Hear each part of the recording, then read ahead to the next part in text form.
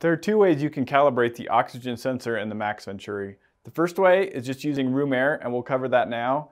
First thing you'll want to do is turn off the oxygen supply using the valve on the back of the device. Next, remove the sensor from the MaxVenturi, and we just want to let it hang out here for a couple of minutes just to let any oxygen that may be still residual inside the device to dissipate. For our demonstration purposes right now, we're going to go ahead and continue. Next, you'll want to turn the device on if it isn't already. And then the calibration button, the one with the little triangle, we're going to hold that down for 3 seconds. And you'll see CAL appear on the screen, letting you know it's performing a calibration. Once that clears out, the sensor has been calibrated to room air and can be returned to the MaxVenturi.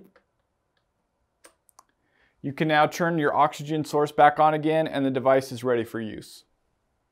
The second way you can perform an oxygen sensor calibration on the MaxVenturi is using 100% oxygen, such as an in-wall oxygen source or an oxygen tank that is 100% oxygen.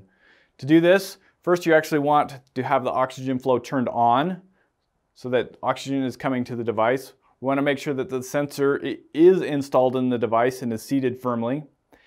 And now we're going to take and remove our filter and the muffler. We just set those aside for the time being. And we want to cap off this inlet port in the bottom. This will force just pure oxygen to come through the device. So we're going to turn our flow knob, the bottom one, just give it a couple little turns so we get some oxygen flowing through there. And we want this to flow for 2 minutes just to make sure everything gets purged through and has a chance to settle.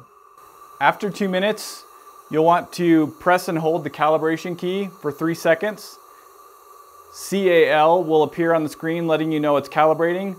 Once that clears off, the device is now calibrated for 100% oxygen. You can turn your flow back down, turn that off, remove the cap from the inlet port, and reattach your filter and MaxVenturi muffler to the device.